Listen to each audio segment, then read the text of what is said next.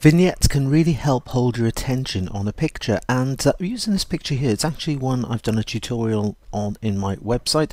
It's in the members area. There it is there. If we just take a look, it's a scanned image, a scanned print, and you can see you've got a fair bit of grain going on there. There's also a couple of little sort of marks and blemishes. The eyes are just a bit on the dark side and not quite the correct colouring, so there it is. We just bring in correcting it all, sort of really sort of giving the skin a nice soft glow. And there it is, job just about done. And then I thought, right, how about adding a vignette to this image? Now this doesn't have to be a portrait to add a vignette to. You can add it to a whole range of different pictures, from landscapes to still lifes to sort of general scenes. Vignettes can just help to focus the viewer's attention in on the main subject in the image, and you can make them as hard as you want, the vignette that is, not the viewers. You can make the vignette as hard as you want, or as soft and as subtle as you want.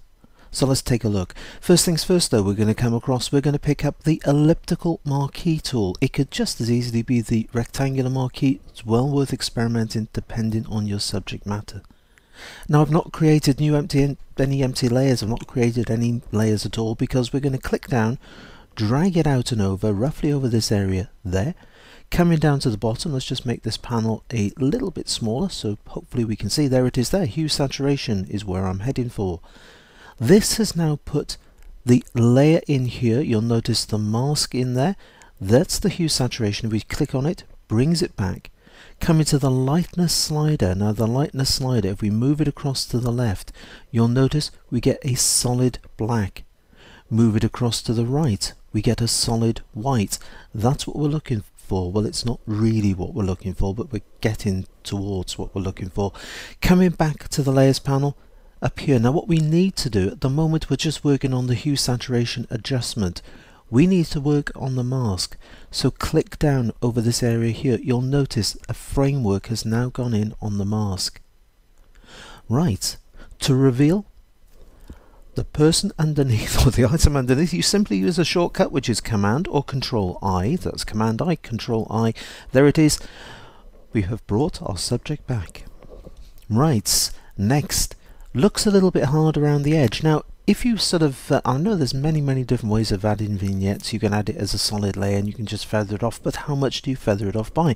Is it 5, 10, 15, 20, 25 pixels? You don't know, because it really does depend on the file size of the image you're working with.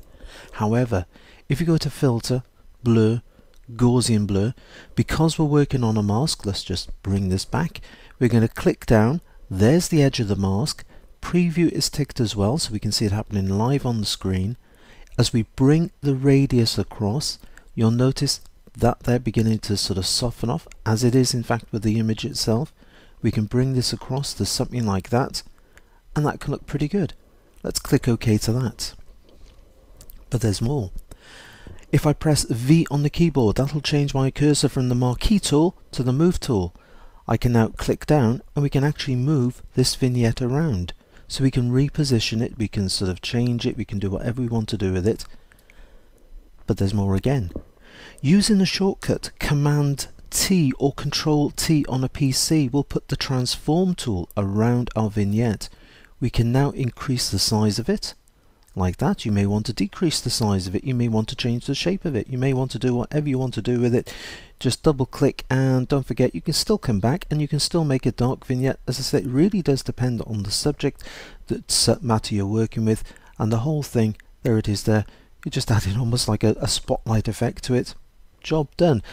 Not sure that works particularly well with this subject matter here, so coming back to it, there it is there. Don't forget, it's just Command or Control T.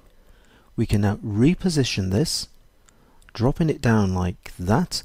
We're going to lift it up like this and just pull it in a little bit, I think, on the side, and there it is.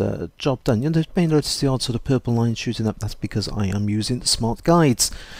Right, so there we go. Now with the mask itself, the black is revealing, the white is concealing, and what I want to do is, because there she is, she has got a pretty little dress on underneath, we want to sort of bring this back. I'm going to change the vignette again, because a vignette can be as hard as you want, or it can be as subtle as you want. You can have as much of a vignette as you want, or as little of the vignette. For example, with a landscape, you might just want to darken down the sky, yet have the foreground nice and bright. Exactly the same technique. Picking up a paintbrush. You may notice we got black as a foreground colour. You may even notice I've got a sorry, you cannot do anything with this. So click on the mask. You need to make sure that you're working on the mask itself. That's better. We now have got our brush back. Right square brackets, that's the right hand square bracket to make the brush bigger. I'm just going to come quickly around this area like that. Just round, doesn't have to be particularly neat because I've got a very cunning plan for this. So that, there it is, there's our vignette. Looks brilliant. Bear with me. Coming to filter, if you look at the top one here, this is the last filter which has been applied. It's the Gaussian blur. It is Command or Control F. Right, so that's the last filter. You know that's the last filter we've used. Now if you use a really nifty little shortcut, now on a PC it's Control Alt F, that's Control Alt F. On a Mac it is Command Option F, that's Command Option F. That brings up the last filter, but it opens it to the dialog box. Doesn't matter what the filter is, it'll open it to the last dialog box you've done, and there it is. Job done. If we just click on this, you can see it. What I'm going to do is take this all the way up to that sort of area there, just rein it back. That's the sort of effect I'm after. Come into this, just blending down the opacity. In we go like that. I just want a bit of a highlight vignette. There it is. Job done. Go on, give it a try. It really does work a treat. Doesn't have to be on a portrait.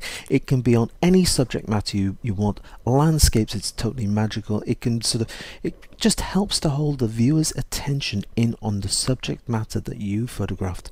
Go on, give it a try. Part 2 of this video is going to be on my website and members area. Thanks for viewing. Until the next time, happy imaging and take care.